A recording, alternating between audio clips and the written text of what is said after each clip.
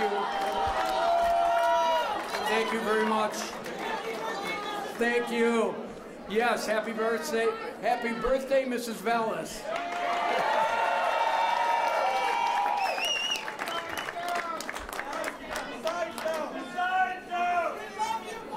Thank you. I love you too. Thank you so much.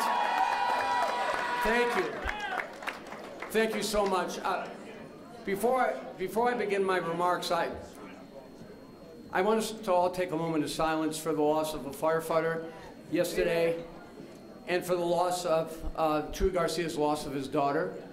We know all too well what the loss of a child can mean to a family. So if we could just take just a few seconds.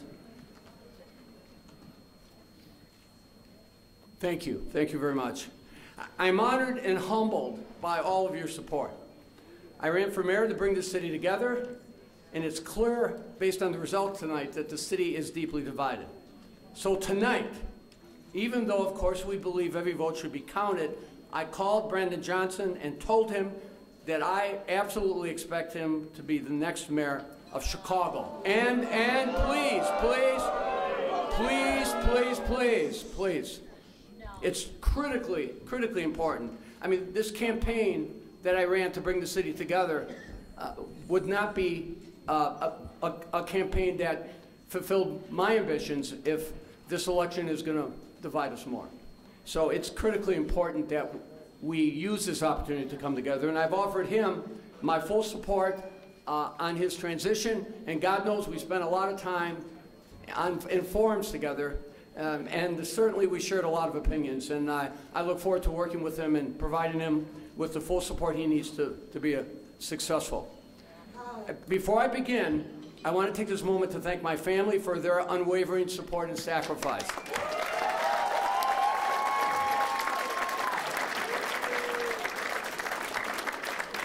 You know, of course, my wife Sharon's birthday is today, and as I mentioned,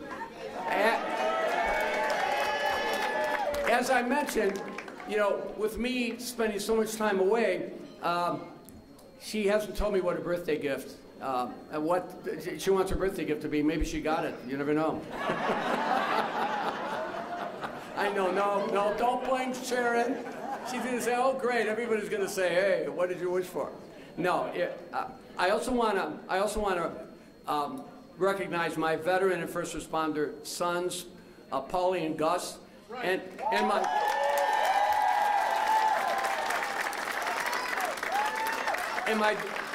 my daughter-in-law, Leslie, who is a special education lawyer and advocate. I want to thank them very much, too. I'm also joined on the stage today by Danny Golden, a hero police officer. God bless you, Danny. And I know Carlos Yanes is here today, looking strong and walking strong. Let's give him a round of applause, too. I want to thank each and every one of you who have cast their vote in support of me. Our journey over the last 10 months would not have been possible without you. Day in and day out, I've been energized by your enthusiasm to help us reach our ultimate goal of bringing our city back together and getting our city on track. We ran an issue-oriented campaign, which is the only campaign I know how to run. Issues important to everyday Chicagoans across our city. I put out a public safety first plan in this campaign because public safety is a fundamental right. Without it, we will continue to be defined more by our differences than by what we yearn for in common. The only pathway forward in our great city is together.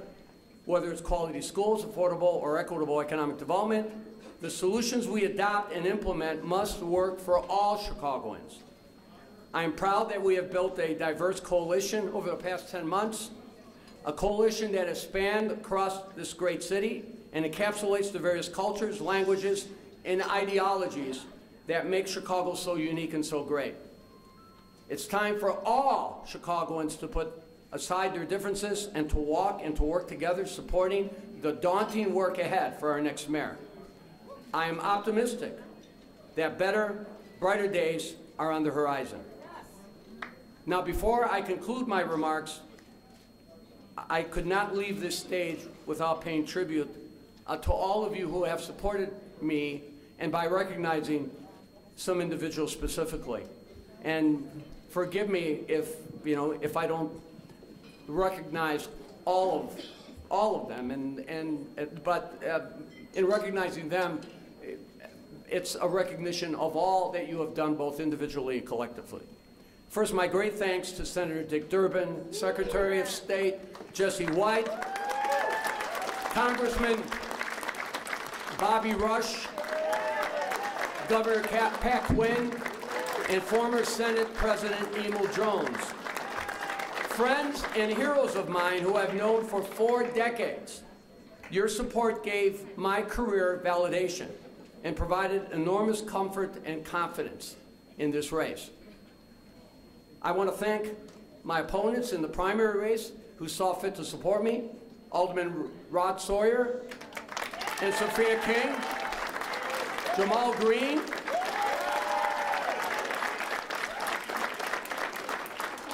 and special thanks to my dear and close friend, Dr. Willie Wilson,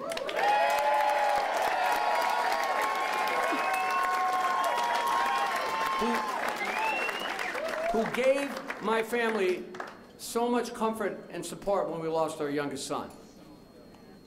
I want to thank other elected officials and office holders who also joined my campaign, faith-based leaders who graced me with their prayers, the 24 unions who endorsed me and supported me, and the many others who have the faith in this campaign and my promise to make Chicago the city that works for everyone. I would also be remiss if I did not thank my exceptional campaign team led by Brian Town,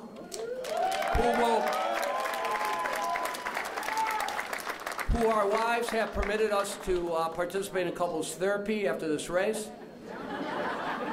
because we're going to need it, and so many other dedicated and skilled professionals. We have been blessed with hundreds of dedicated volunteers who have been instrumental in helping us reach this point. I just want to say this journey has been great, and it is an experience that I would not exchange for any of the experiences I've had in my long career. I want to thank you all for supporting me, and God bless you and your families.